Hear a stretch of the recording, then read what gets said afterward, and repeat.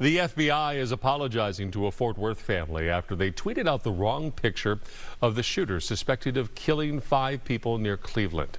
Now we're hearing from the man's family, who say they are continuing to be impacted by the mistake. Fox's Peyton Yager has the story.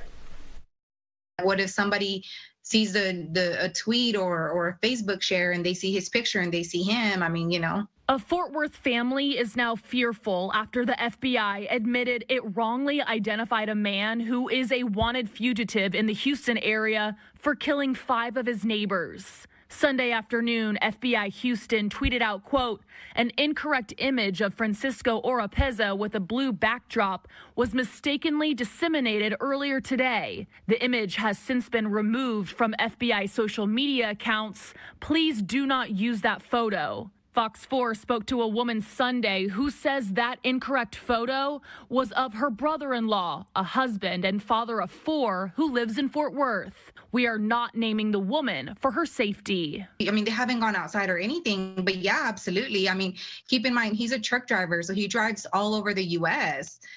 So it's like, if somebody sees him somewhere. The woman says the armed and dangerous suspect wanted out of San Jacinto County and her brother-in-law share a similar name. She says her brother-in-law called the FBI himself Sunday panicking. He explained to investigators that they had posted a picture of the wrong man and that the photo used was his newly taken commercial driver's license photo. So at that point, we're like, oh gosh, what do we do? I mean, this is being shared like basically nationwide. It's all over the place. An hour later, FBI Houston tweeted this, including new images of the suspect Oropeza and making it clear that going forward, the suspect's last name will be spelled Oropeza with an S.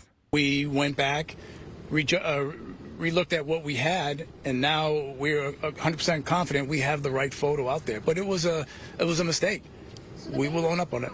At Sunday afternoon's press conference, the FBI addressed the mistake to reporters. As you can see, in an investigation like this, we're receiving information from a whole slew of agencies and the citizens.